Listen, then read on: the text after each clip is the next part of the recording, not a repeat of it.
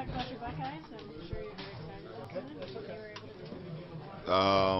Yeah, it was a huge game, and I'm happy for all the guys, and and for the state of Ohio. Cardo was asked last night about the NFL. What would you tell him? What advice would you give him? I'm not telling you guys the advice I would give him.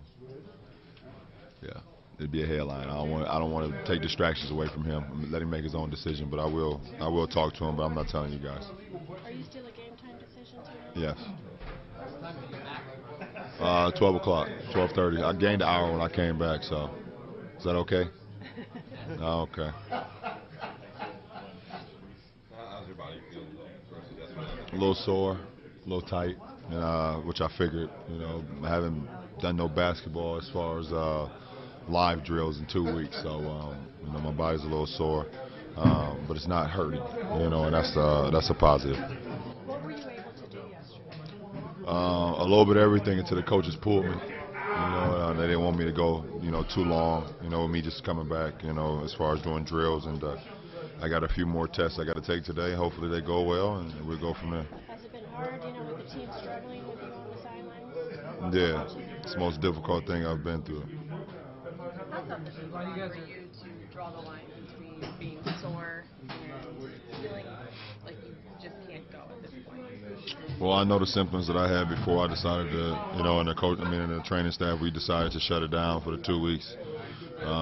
So I know, what I'm looking for, what parts of the body are hurting or which part of the body are sore. It's a difference, and, we just play it by ear.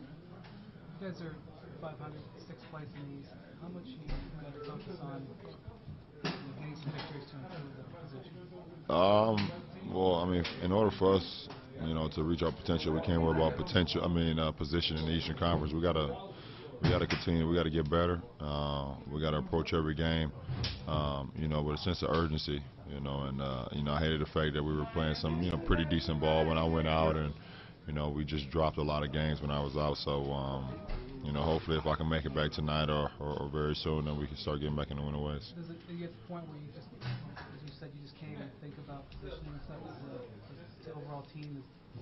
Yeah, well, just the late struggles, and guys are hanging their heads low at times, and we just got to continue to work the habits, the things that we've built over the season.